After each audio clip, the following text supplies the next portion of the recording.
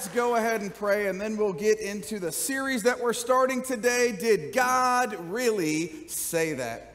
Father, we thank you and praise you. What a day it is to celebrate the fact that your son not only died, but more importantly, rose again from the dead. We're here to celebrate that fact today, that you loved us so much that you would send your one and only begotten son to die in our place for our sins, that we might have life. And Lord, we give you everything today. We are here to honor you with our songs, with our finances, with this time of worshiping in the Word. Would you use it to touch us, to change us, to bring us revelation, maybe even today and in the weeks ahead, about things that you may or may not have said in your Word that we might take for granted and think sometimes is in the Bible, but maybe isn't really in the Bible. Lord, would you reveal those truths to us today in a way that it would impact us, change us, transform us, and give us the grace to live this Christian life. In Jesus' name, amen, amen, and amen.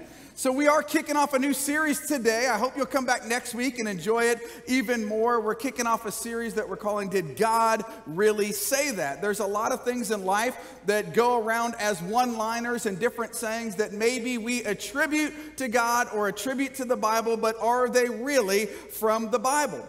I believe, and what today's message is really centered around, is what do you believe, and what you believe actually really matters. In most cases it matters, I should say. Maybe you saw this picture of a dress on Facebook some time ago. Maybe they have it, they can put it on there. So some of you, this was a really big rage about a year ago. So how many of you think that is more like a blue and gray dress? If it is, raise your hand. Okay, how many of you, I think the other color's like gold and something? How many of you don't see it as blue and gray? You people are all wrong. Whoever was the second group was wrong. That is a blue and gray dress. There was other ones that came out with shoes that were similar, that are optical illusions. But guess what? Whether you believe it to be a blue or gray dress or not, it's not all that important, is it not? Now, there's other things in life where it is pretty important. I read a recent news article about a man that said that he could speak to and tame lions by himself. Now, belief and action are sometimes two different things, but apparently he really believed this in his head. He scaled a 20-foot wall, ended up going into a lion's den, and attempted to speak to and talk to lions, and it did not end all that well for him. The lion ended up eating him. It was not good. So what you believe about lions and your ability to talk to and control lions kind of really matters, right? Now, none of you all are about to go to the Jacksonville Zoo today, I hope, and go over there and try to talk to lions. It is Easter Sunday. Just don't do it in Jesus' name. Can I get an amen? Say, don't do it. Don't do it, right? So some of the things that we believe obviously really matter, and some of them have consequences that can last in this life and into eternity. I would say that the number one most important thing that we have to come to an understanding on whether or not we believe that Jesus Christ is truly the Son of God. Do we believe that he was born of a virgin? Do we believe that he lived a sinless life? Do we believe that he died on a cross? Do we believe that he rose again 3 days later? Do we believe that if we surrender our lives to him, that we can be saved and become part of the family of God? Some of you believe those things, others may not. It's okay. We are glad that you're here today. You see, sometimes there's a big difference between what the world says is true and what the Word of God says is true. Would you agree? Sometimes there's a big difference. There's a chasm. Let me be very blunt from the beginning. There's a question that Jesus ended up asking his disciples, and I believe it's the most important question that each of us have to answer at some point in our life. He asked his disciples one day, "Who do you say that I am?" Who do you say that I am? Are you of that group that I described earlier that believe all the statements that I just talked about? Jesus is the Son of the living God who died on the cross and rose again on the third day. He was born of a virgin. He died in our place for our sins that we might have life. I'd say many of you do. You're allowed to raise your hand. Right now, you can. If you believe that, you can raise your hand. It is okay to raise your hand in church. You believe that to be true. If you don't, I pray that you would approach this day with an open mind. I pray that you would hear out what I have to say. I'm so glad that you're here. I pray that God would impress upon you by his Holy Spirit the truths that I believe to be true, but I don't want you to take my word for it. I don't even want you to take the person who invited you's word for it. I want you to take Jesus' life as an example, as you'll see in just a few moments. May he touch each of our hearts and each of our minds. So what are some of those things that we believe about God that may or may not be true? If I am a sincere person, if I'm a good person, then I've got a ticket to heaven, right? All you got to do is be a good person. Don't many in our generation believe that? Don't many in our generation believe that all roads lead to heaven? Have you heard anybody say that? I'm a good person. There's no way that God would send me to hell. Well, he doesn't send us to hell. He rescues us from hell, to be more precise, right? But there's these things that people believe to be true, but are they actually true? See, Jesus in his word says that that's not true. He says that all roads don't lead to heaven. In fact, he says in Matthew 7:13, enter by the narrow gate, for the gate is wide and the way is easy that leads to destruction. And those who enter by it are many, for the gate is narrow and the way is hard that leads to life. And those who find it are what? Few. So glad there's a few of you in this room today that believe that to be true, right? It is a pretty big and broad road, but man, what you believe really matters if Jesus is who he says he is. Because if you put statements out there like that are bold, there's other things that people say about Jesus, that he's a good man, right? He's a prophet. But guess what? If he says things and makes claims about being God and he's not God, then he's not a very good man, is he? That would mean he's a liar. Or that would mean he's crazy, right? But I believe he's not. I believe he truly is who he said he is and who he was, and he demonstrated that on earth and in heaven. Some other sayings that we'll explore in weeks ahead are like, God wants us to be happy. How many of you believe that? Well, sort of, maybe. We'll see. You better come back next week. Come on, Jesus. Maybe there's some more important things than our happiness that he's after, right? God won't give me more than I can handle. I said, now you're all getting nervous. Like, I'm not raising my hand. He's going to call me out. I'm just, it's not going to happen. Or there's some that are even more nuanced that you hear at places like maybe a funeral, right? Oh, they're in a better place now. Is that what the Bible really says for everyone? Or God just got another angel. How many of you have heard that, right? Is that true? Maybe, maybe not. You're going to have to come back. To be continued next week. You have to come back for those. I hope you come back and see that. So the question really becomes, are these just feel-good statements that we want to put out there so that we feel good, or are they really biblical truths? Or are they the truth at all, whether you believe the Bible to be true or not? Are they true or not? Because if they're true, what we believe really matters. I'm going to say that a few times today. What we believe really matters. So let's get to the start and the crux of today's question about what you believe. In particular, what do you believe about Jesus, and does it matter? There's a scene in Matthew chapter 6, starting in verse 13, that says, now when Jesus came to the district of Caesarea Philippi, he asked his disciples, who do you say that the Son of Man is? And some said, John the Baptist. Others said, Elijah. And others said, Jeremiah, or one of the prophets. And he said to them, but who do you say that I am? Who do you say that I am? I believe that to be the most important question that we ever need to answer in life. That's the one that I brought up earlier. I believe it's vitally important how we answer that particular question. He starts very generally when he opens up there. He's like, what do people say that I am, or who that I am? What do the people say about me? And then all of a sudden he shifts that question really quickly and specifically and asks, but who do you say that I am?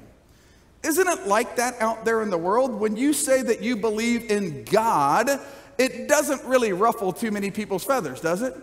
You say, I believe in God. In fact, it's a pretty popular thing to do sometimes, right? You see, when sports people go out and get their big victory, all of a sudden they're giving God all the glory, right? Those people that are out there in Hollywood that are God haters half the time, all of a sudden they get the Emmy and they hold up the enemy. Thank God. I said enemy instead of Emmy, right? So they hold up the enemy, right? And they say, to God be the glory, right? They give all credit to God. And you could say God all you want in life, right? But then you bring in that name Jesus, and ooh, it starts to get real quick, right? All of a sudden, people start to get really upset. If you're like Chick-fil-A, people start protesting against you, right? Anybody getting hungry for Chick-fil-A today? It's closed on Sundays. Come on, Jesus. That's the only day I crave Chick-fil-A. I don't know why. I don't know why it happens to be that way, right? Like, let's get a Chick. Oh, man, they're closed, right? But you claim the name of Jesus rather than claiming just God, and all of a sudden, people get really upset. Why is that? Here's the statements that Jesus began to make that got people really upset. John 14, verse 1. Let not your hearts be troubled. Believe in God, believe also in me. So he talks about that right there. Believe in God. It's okay. You can believe in God. Don't let your heart be troubled. No problem there. Everybody agrees at this point. In my Father's house there are many rooms. If it were not so, I would have told you that I go and prepare. Why would I have told you that I would go and prepare a place for you? And if I go and prepare a place for you, I will come again and take you to myself, that where I am, you may be also. And you know the way where I am going. And Thomas, the doubter, says to him, Lord, we do not know where you are going. How do we know the way? And Jesus says to them, I am the way, the truth, and the life. And nobody comes to the Father except through me. I am the way, the truth, and the life. And nobody comes to the Father except through me. There's different ways in which you could paraphrase that, and good or bad, and you could say it very meanly, or you could say it very nicely. I believe you say, I'm the way, the truth, and the life, and nobody comes to the Father except through me. He's the truth. He is the way. He's making these claims that are very exclusive that would begin to get people very upset, right? If you're claiming to be God, if you're excluding certain people by the way in which you're saying it, this is what gets people upset even in our own generation, even as they did in his in that day, right? So he's saying that the path is narrow, the way is narrow, right? Believe in him. He's saying that he is the way. He's the one who takes us down the path. Guess what? That statement that a lot of our friends believe, that all paths lead to heaven, is he not debunking that right there? That's why they get upset. Because all paths do not lead to heaven, right? There is one way to heaven. What you believe really matters. What you believe really matters. As I shared earlier, a lot of people will also say that Jesus is a good man, that Jesus was a prophet. But if you claim to be God and are not God, then you are a lunatic, liar, or Lord. There's only three things that you could be in the midst of that, right? So if he's crazy, should we be following him? You're allowed to answer. This is a charismatic church. Come on, Jesus. If he's a lunatic, should you be following him? If he's a liar, should you be following him? If he's a Lord, should you be following? Yes, you're supposed to say yes to that one. You're supposed to say, yes, it's okay. You'll get this. I realize a few of you are guests here today. It's all good. We are so glad that you're here. So why did he say this? Think about this for a moment. Every religion does have some measure of truth in it, right? Every religion pretty much has some measure of truth. But here Jesus is saying that he is the truth. He is the truth, right? So Buddhists believe in reincarnation, right? There may be aspects of Buddhism that are true, but they believe in reincarnation, which we as Christians believe to not be true, right? Hindus believe in a multi-God peace, that they have karma, right? Muslims believe in Allah. They believe in no idols. They believe in religious devotion to works that get you into heaven. It's a works-based theology in most other religions. Atheists believe that there is no God. There's actually very few people that believe that there is no God, but atheists believe that there is no God. New Age, I have no clue what they believe. I have no clue what they believe, but they weird stuff. Really some weird stuff. So when someone says it doesn't matter what you believe, all you have to do is be a good person, I have to lovingly disagree with them, because that is not what the Bible says. That is not what Jesus says. But I have to lovingly disagree with them, because what we believe really what? A few of you are listening. Come on, I'll take it. How about you guys back there in overflow? Hope you're having a good time back there. You see, the world and the devil does everything he can to muddy the waters, does he not? He continues to make things more and more different even in our own generation. See, when I grew up, boys used to be boys and girls used to be girls. Come on, Jesus, right? Marriage was between a man and a woman. Phones actually had cords. Come on, Jesus. You'd listen to records. Anybody remember records? We had records, the needles in the records. Some of you young people are like, what is that? What are you talking about? How many of you made the person that you love, a mixtape back in the day? Come on, you have mixtape. Y'all don't have the joy of a mixtape anymore. I guess you can do it on shuffle, whatever it might be. We even used maps and didn't have a GPS and somehow managed to get to places. I was talking to my daughter and son-in-law. He's not very adept at getting around, even with GPSs. I don't know why, but I'm hoping he's not in here to hear that right now in Jesus' name. But we were telling him that we used to use maps, and he was fascinated. He's like, you made it all the way to North Carolina with a map? And we're like, yes, we did. Back in the day, we had these maps. How did we meet? Like, my wife lived in Hialeah, and I lived in Miami Springs in South Florida, and it was crazy. It was like a jungle down there at times. But somehow we knew how to meet each other. I don't even know how we did it back then. You actually had to pick up the phone with a cord on it, people. I mean, these were the days, the glory days before all this weird stuff happened, right? But today, if I want to identify as an African-American teenage woman, or as a kangaroo for that matter, in some circles, people would be absolutely okay with that in our generation, right? Things have gotten just a little bit distorted. But guess what? Whether I believe that to be true or not, I'm still a middle-aged white guy in Jesus' name, and I can't dance for the life of me, so it's all good, right? I'm so happy. Next week. That'll be next week. I got to practice that dance before next week. The devil can muddy the waters all he wants, but truth is still truth. Do you agree? Truth is still truth. Sadly, here's the deal. I think we as Christians often mess it up. And if you're one of those who are here today who would not claim the name of Jesus, who would not call yourself a Christian, I would ask you to not fully judge Christianity by us messed up Christians. We've got issues. We've got challenges. We admit it. We need help. We have a hope in this one who was perfect, but we are far from perfect. Our hope is in the one who is perfect. So here's what I'm asking you to do this Easter. Yeah, come on, you can put your hands together. That is good. So here's how I want to spend the rest of our time together. Here's what I'm asking you to do this Easter. Don't consider Christianity as you see it today. Don't even consider my claims.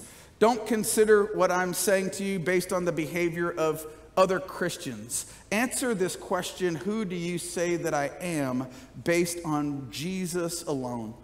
I'm going to give you a few attributes of who he is and who he claimed to be, and I'm praying that it'll impact your heart in such a way that if you don't believe in him, that your heart will be softened, that you will come to a realization that he is truly the God of the universe. If you already believe in him, I pray that these things will reaffirm your faith and fire you up all over again. The first thing I would ask you to consider is the ministry of Jesus. Mark 2:16. And the scribes of the Pharisees, when they saw that he was eating with sinners and tax collectors, said to his disciples, "Why does he eat with tax collectors and sinners?" And when Jesus heard it, he said to them, "Those who are well have no need of a physician, but those who are sick, I came not to call the righteous, but the sinners to repentance," the sinners to salvation. Jesus came for the sinners. He came for people like you and me. He didn't come for the righteous. He came for that woman who was there, that was a prostitute, who was struggling, and came and cried at his feet and washed the tears and dirt from his feet with the tears and with that perfume. Who does that? Many will die for a righteous man, but few will consider dying for someone who is a sinner. Would they not, right? Man, consider the ministry of Jesus and who he came to save. Most other religions want you to earn by works. Most other religions come for those who already got all their stuff together. Jesus came for those of us who don't have our stuff together, right? That woman caught in adultery. The outcry of the religious was, "Stone her," and Jesus says, "No, forgive her." Does that give you some reassurance that he is the one who came to save your life and offer forgiveness of sins? The second thing I would ask you to consider is the miracles of Jesus. There are far too many to go through. The Bible is replete with testimony after testimony of one person after another being healed, one person after another being set free, one person after another being delivered from demons. When has that ever happened? Only by Jesus, only by the power of the living God. Many of you who are here are walking miracles. Walking miracles. God met your natural at some point and changed everything in your life. I am a walking miracle. I was one who was all about doing drugs, all about living for the things of this world, so caught up that I couldn't get out of it on my own power, crying out year after year, free me from this bondage of sin and death. And then one day Jesus came with a touch and said, you are delivered, you are set free. You no longer have to pursue those things. Those are no longer you. You don't have to live that way any longer. And let me tell you something, he just didn't remove that one thing from me. The Bible says, and I fully believe in my heart because it's by my experience, I am a new creature. I am a new creation. The old has passed away. I lived the first 26 years of my life for things that were the opposite of the Word of God and who He is and who He was. And that day, that instant, that journey started on Easter Day a few years before that, where I began to open up and explore this thing called Christianity. And then I ended up surrendering my life to Jesus. And then, man, everything became new. 2 Corinthians 5:17, the miracle literally happened in my life. Therefore, if anyone is in Christ, he is a new creation. The old has passed away. Behold, the new has come. Has anybody been made new in this room here today? How about you in the overflow? How many of you have been made new back there? The last thing I would want you to consider is the resurrection of Jesus. And that's why we're here today. This is what's going to bring our time together to a close. Let me share with you one of the main reasons in which I believe. One thing that we all need to understand and believe is that our God loves you, but He hates sin. He hates sin, but He loves you. Jesus was born of a virgin. He was born without sin. It gives Him the right to die in our place for our sins as a perfect sacrifice that allows us to go into God's presence and become part of the family of God if we'll only believe and receive, right? What you believe really what? Matters. What you believe really matters. At that moment when creation was mocking the Creator, when they beat Him beyond recognition, when they laughed at Him and spit at Him and pulled His beard out and plucked it from His very face and He was there bleeding, He looks up to heaven and says, Lord, forgive them, for they know not what they do. Then He says, it is finished, and the earth goes dark.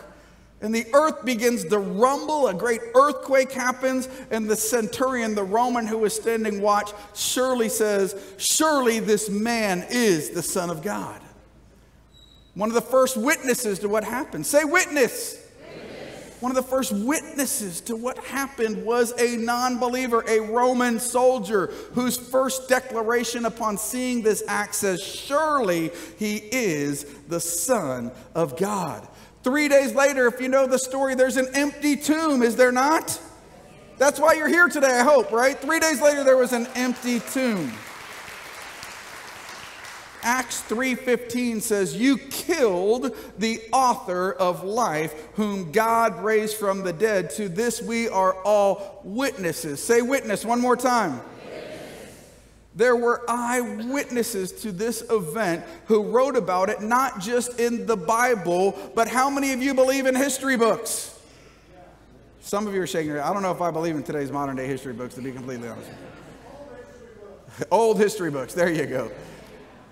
But it wasn't written about just in the Bible. There were many other works that were written about that talk about this event by people who didn't even believe. They said this event really happened. In fact, there's an old book. I call it old in our generation, but it's called Evidence That Demands a Verdict, written by a guy who also wrote a book called More Than a Carpenter, who said that if you were to take Jesus Christ's death, burial, and resurrection and all the ancillary documents that surround it, you could convict him of being risen from the dead in a U.S. court of law. Think about that for a moment. You could convict him of rising from the dead in a U.S. court of law. Jesus really rose from the dead. He did. People who were believers talked about it. People who were unbelievers talked about it.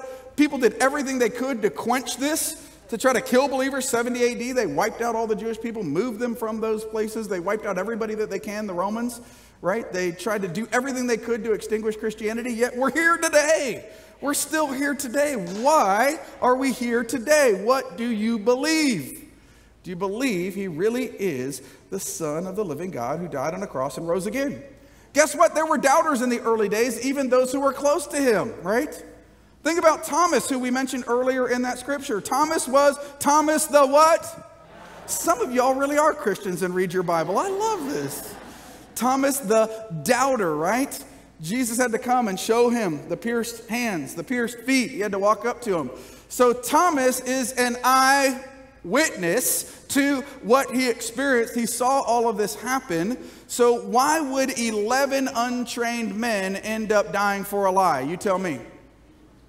Have to be. Did a whole bunch of people die over Watergate? Did a whole bunch of people go and say, I'm going to go die for these causes? No. Why would 11, how did 11 untrained men concoct such a story? There's no way that they could have. So go back to Thomas. There's a day where he's in India and he's proclaiming the gospel. He's talking about Jesus. He's telling people about his eyewitness account of what happened. And they tell Thomas, renounce Jesus as your Lord and Savior. He failed to renounce Jesus as his Lord and Savior. Why? Because he was an eyewitness to these accounts. He knew it to be true. He knew that to do anything else, to try to renounce Jesus as his Lord and Savior, would be blasphemy. He would die for this cause. He would soon have a spear thrust through his body because he believed it to be true because he was there. He was an eyewitness to it, right? Guess what? All but one of the disciples ended up dying very gruesome, awful deaths. Some even flipped upside down and crucified. Why would they all die for a lie? They wouldn't. They died for the truth. They died for the truth. So today we can have great confidence in what we believe by putting all of these accounts together. For those of us who are believers in Jesus Christ, may these things be assurances of your faith. For those of you who are considering the claims of Christ, I pray that God's doing something in your heart this very moment that's saying, wow, this stuff is real. Look at all the changed lives around you. There's a bunch of jacked up, messed up people sitting right next to you. I assure you. But they're better people because they've been transformed by the power of the living God, right? Some of you knew them before they got saved. So if we go back to the story, it begs the question that Jesus asked to those in the room that day, who do you say that I am? Who do you say that I am? How would Peter answer that question when it was redirected from a larger group to a very specific one? Jesus looking him in the eyes. Who do you say that I am? Simon Peter replied, you are the Christ, the Son of the living God. What say you this very day? Would you rise with me and bow your heads and close your eyes today? Thank you so much for being here. Nobody looking around. Try to keep all movement to a minimum if possible for just a moment. May these words not be mine, but be Jesus's this very day. Who do you say that I am? Who do you say that he is? Who do you say that Jesus is? Everybody in this room, everybody online, everybody in the annex is faced with this question. We all need to answer it at some point in our life. And if what we believe really matters, this is a vital question that we need to answer, because if Jesus truly is who he says he is, and he is Lord, and the path is narrow, and he is the way, the truth, and the life, he's here with an extended hand saying, who do you say that I am? He's looking at you face to face. He's looking at you eye to eye. He's wanting to guide you. He's wanting to direct you. He's wanting to lead you onto this narrow path, one that many have walked before. By answering the question the way that Simon did, you are the Christ, the Son of the living God. Now, I know that many of you have already made that declaration, man. So happy for you. But maybe some of you who are here today have never taken the moment to say that. The Bible says that if we will believe on him and confess with our mouth and believe in our heart that Jesus is Lord, we will be saved. We will be transformed. You will begin to become that new creation that I talked about. The old things will be passed away. Your sins will be forgiven. You'll be welcomed into the family of God, not into Journey Church. I'm talking about being welcomed into the family of God. Surely you'd be welcomed here as well. But man, you would have a relationship with the King of the universe, the creator of our very souls. His presence is here today, and he'd love to welcome you into his family. So there's really two groups of people that I'd love to talk to today. If you've never made that declaration before and just feel in your heart that today's the day you want to declare that Jesus is Lord, you want to make a decision to live for him from this day forward and forevermore, I want to pray with you personally. Man, I want to celebrate that moment with you. Many in this room have already celebrated that moment, and sometime in the past it was the best day of their life. I know for me it was the best day of my life, and I would love to celebrate what I believe will be the best day of your life. Others of you, I believe your salvation is secure. I believe we don't lose our salvation, but maybe you've been walking your own path for a little while, and today's the day you want to come home. From this day forward, you want to say, God, forgive me for walking my own way.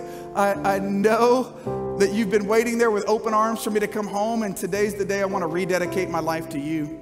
So if today's the day that you want to dedicate or rededicate your life to Jesus, man, nobody here would do anything to embarrass you, but I certainly would love to pray with you. And in fact, everybody's heads bowed, eyes closed here in the annex online. But if that's you, would you do me a favor so I know who I'm praying with? If that's you, just raise your hand up real high right where you're at. Is that you want to dedicate or rededicate your life to Christ? I see your hand back there, ma'am. Thank you, Lord. Is there others? I see your hand sitting down in the back right there. Thank you, Lord.